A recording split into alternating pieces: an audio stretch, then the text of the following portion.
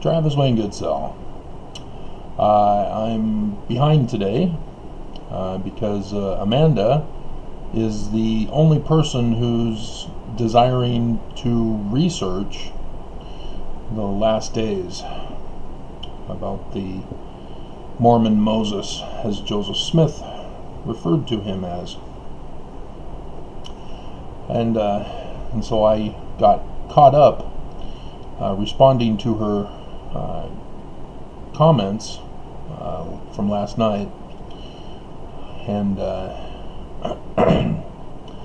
I thought I'd share with you my reply to the one concerning the birth date of the Mormon Moses, because it is known. You can find it out. You have to do the research. And so as a result, that prevented me from doing the video that I woke up this morning late to want to do, which is another revision, a rewording, a redesign of the LDS Last Days Exodus. So I hope I can get to it sometime. I have laundry to do this morning and some other things that are needing my attention, and so reading this might be all I'll get to today. We'll see. And hopefully I can get to the LDS Last Days Exodus some other time. But this information does have bearing on the Last Days Exodus, because it's the Mormon Moses, and I use that term because Moses is the one who was a part of the original Exodus, from which we get the Last Days Moses. So let's bring up the scripture on that first for you, if you're not understanding what I'm referring to. And I need Doctrine and Covenants, not Book of Mormon. Section 103, and it technically starts in 14, as it warns Mormons not to pollute their inheritance, otherwise they're going to be thrown down. And so he then goes on to 15 and says the redemption of Zion must needs come by power. So Joseph Smith failed to establish Zion, and it needs to be redeemed, restored. And so in 16, Joseph Smith, as Mormons all believe, he's receiving revelation. Therefore I will raise up unto my people, Mormons, a man who shall lead them like as Moses led the children of Israel. If you don't understand the learning of the Jews, because the Book of Mormon tells us right in the beginning that our religion is after the learning of the Jews, not the learning of the Christians, the learning of the Jews, not the modern Jews even.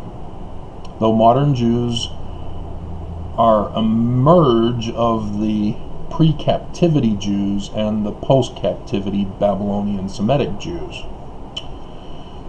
That's where you need to recognize the difference and weed out all the Semitic Babylonian influences into the current Jewish religion, as their calendar system, language, holy days, etc. are all based on Semitic Babylonian. They got assimilated. And so as this man who is Mormon is mortal, he has to have a birth date. And there are plenty of scriptures that talk about the Christ having a birth date. And Christmas is a well-known one, which is not correct. And if you're wondering, well, the Christ, there's only one Christ, Travis. You have to know the definition of Christ. It's a Greek word. It means anointed. Who is anointed? Kings are anointed. The Jews, in Hebrew, call it Messiah, which is an English corruption of the phonetics from the Hebrew. And so, for the Jews, the learning of the Jews, everybody who becomes a king is a Christ. So, their Messiah, according to the learning of the Jews, is supposed to be descended from King David in order to restore the kingdom of David. And here you have Joseph Smith saying Zion needs to be redeemed. Kingdom of David is what he's referring to. And I can go on and on that, but we're trying to cover the birth date within 15 minutes from now, which we're over 6 minutes. And so as Mormons go to the temple, they become Christs during their initiatories, washings, and anointings. Bingo! It's just that the church wants to distract away from that. They don't want to call you Christ. They'll call you saviors on Mount Zion, but only for doing your own genealogy work on your family.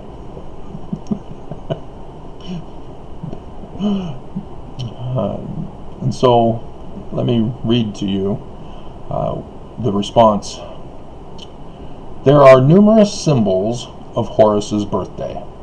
Horus is Moses, the Mormon Messiah, the Christ. The sunrise each and every morning is such a symbol. Scholars needed to look to the Egyptians for the literal date of Horus, his birth date, rather than assuming due to comparison with later developed religions. However, the Catholics were the ones who got the actual birth date correct with their St. Patrick, whose death date is the birth date for the Mormon Moses Horus, as St. Patrick mythically chased out the snakes from Ireland centuries after they were actually chased out, giving us the big clue. It is also a significant date for Mormons, as it was the date when Joseph Smith gave women the priesthood in 1842. And if you're going, what's the date? What's the date? 17th of March, St. Patty's Day. And then Mormon women should all know about the date in regards to giving women the priesthood in 1842.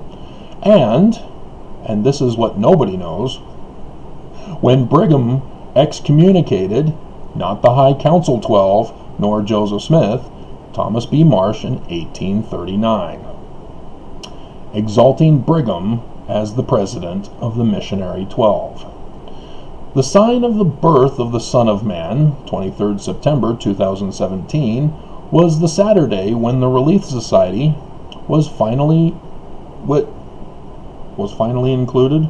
Oh, yeah. Was finally included in General Conference, with the brand new Relief Society president appointed in April Conference, who had been the primary president.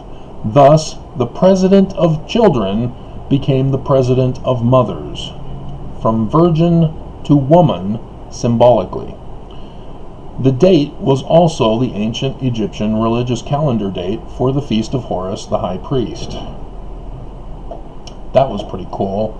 I wasn't expecting that. I just saw the books online, bought them, and lo and behold, holy crap! It's New Year for the first of the solar eclipse. Oh, yeah, I covered it here. 17 March 1970 was either the 9th or 10th of Adar, depending on modern or ancient calendar used. Adar is Semitic Hebrew.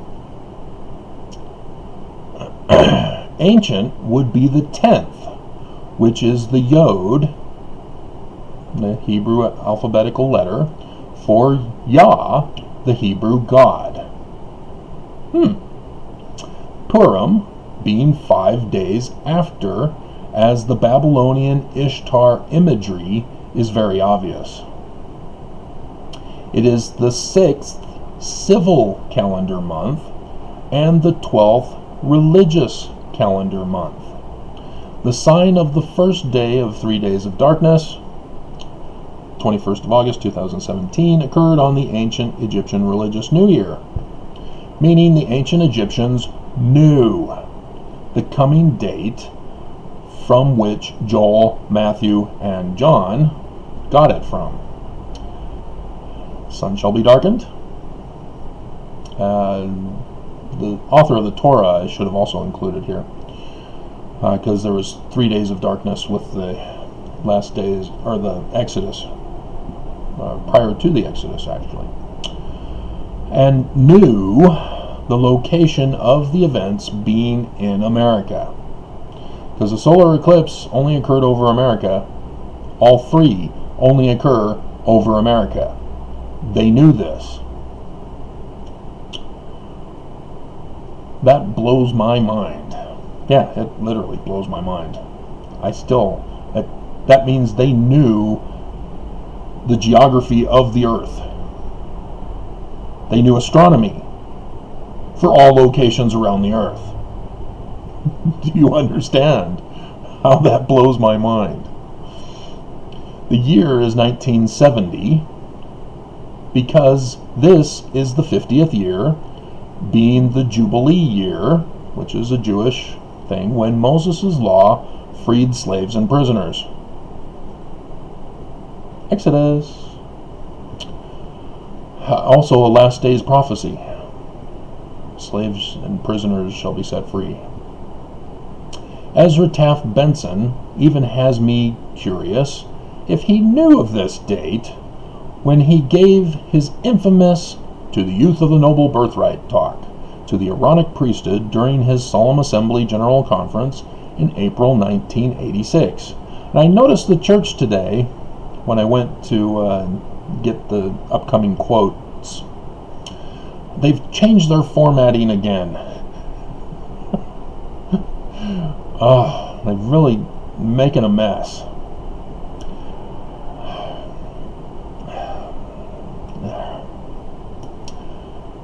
Alright, the year, so April 1986, the year the Mormon Moses would have just become an Aaronic priest. Remember, March 17th, April, an Aaronic high priest to baptize, like John the Baptist, and bless the sacrament of the Last Supper. And Mormons might think that's strange because we only have one sacrament in Mormonism. But Catholics and well, it's mostly Catholics.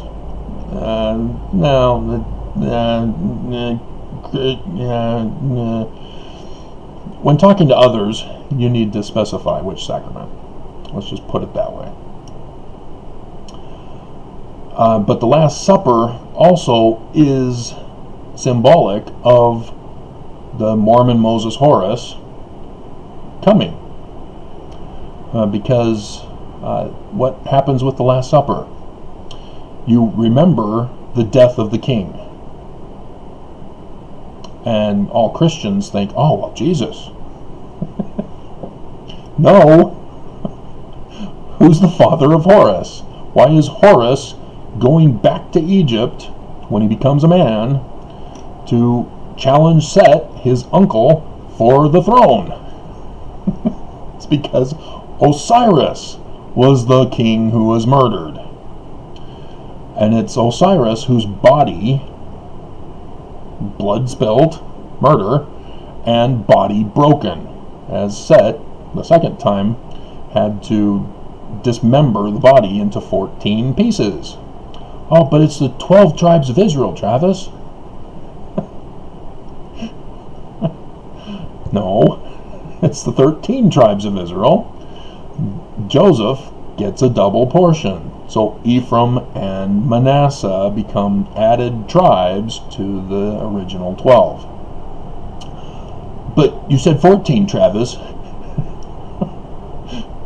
Yes, as Isis, the wife of Osiris, sent out missionaries to gather the elect, the body of Osiris, back to Egypt, to church, to assemble, to partake of the broken body and the blood of Osiris in remembrance of the gathering of the last days, which Moses had the keys of the gathering, assembling at church to partake of the sacrament of the Last Supper, which comes from the temple ritual of the Egyptians. You'd gather at the temple and give your offerings, and the priest would present them and have them blessed before the idol god of the Holy of Holies, and then give a portion back to the offerer as a Last Supper remembrance of Osiris's dead body. And Horus, who is to come out of the gathered elect. Because Isis, after gathering the body of Osiris, had to form one of the 14 pieces that was missing. Which of the two sexes, male and female, are missing what men have? And who is that 14th child of Jacob, the usurper? Yeah, Dinah, who was raped by the Shechemite, people. Was it Shechem? Is that the right people?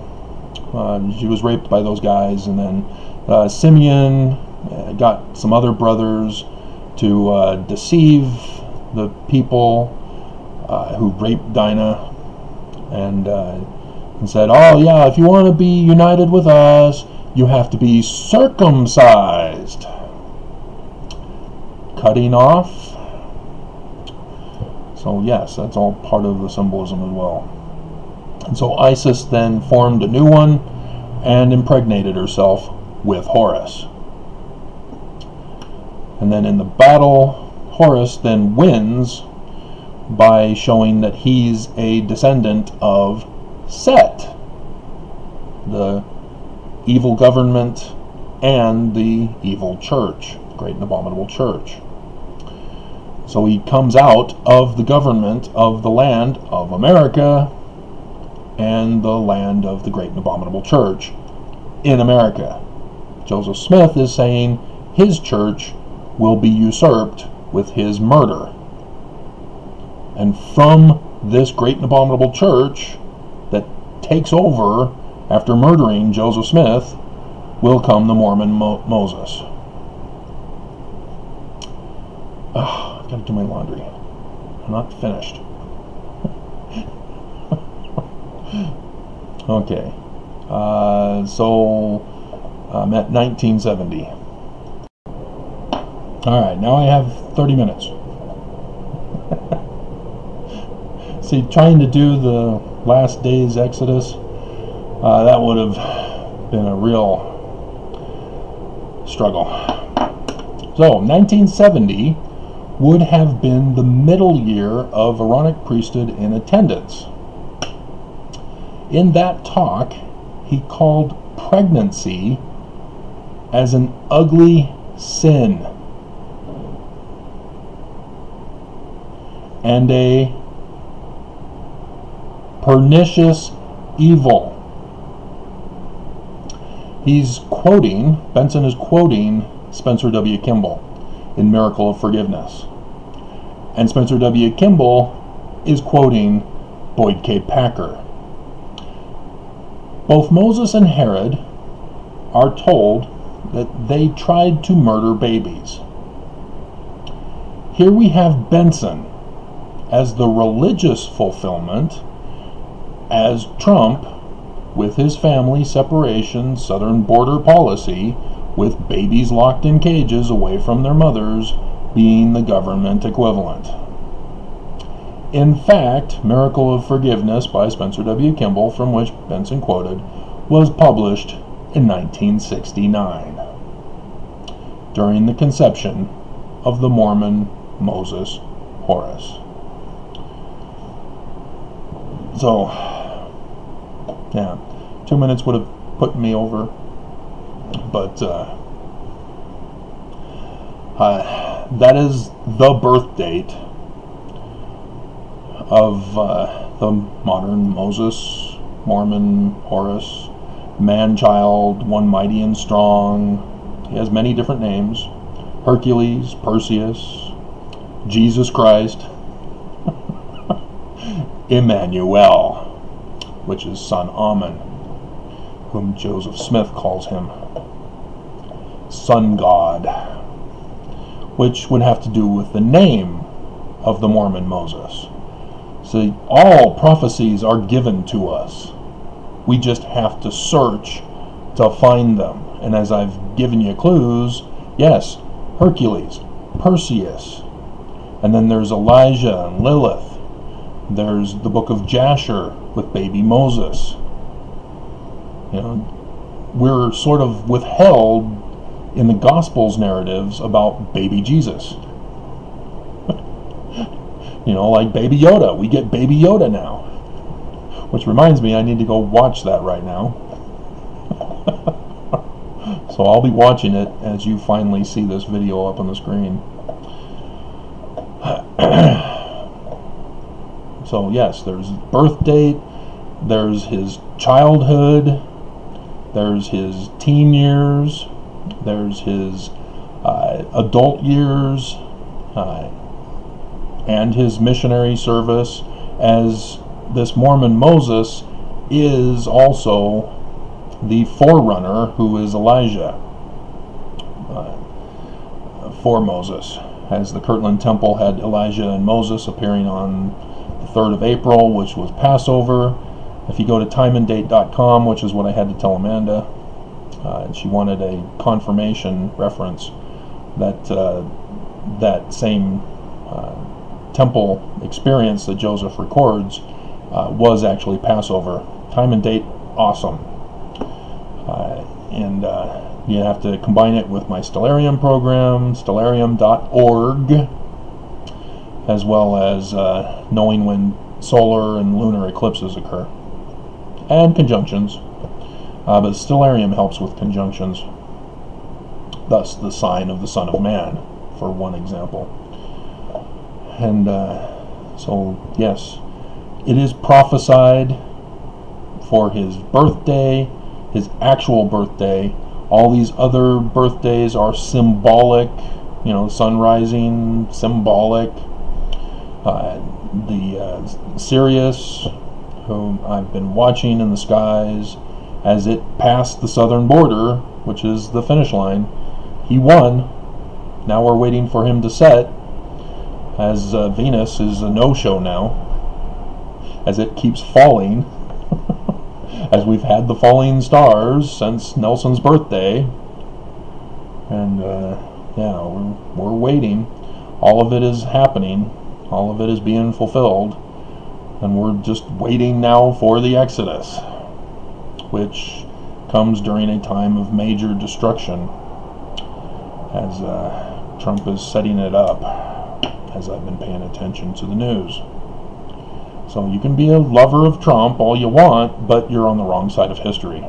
You're anti-prophecy. You're anti-religion. Oops.